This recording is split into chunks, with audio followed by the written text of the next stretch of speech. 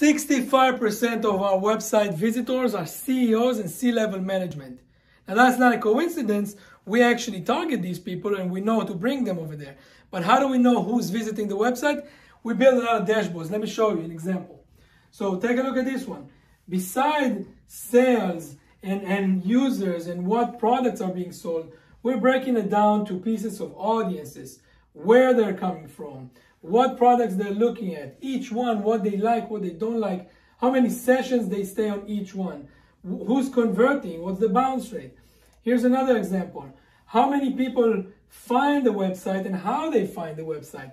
Is it through social media? Which social media network is working better for us? Unique visitors, what the SEO is doing. Here's another example.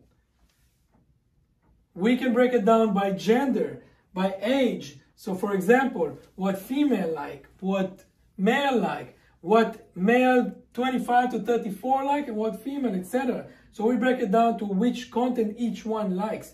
And then based on this one, eventually we create more content and building effective marketing campaigns.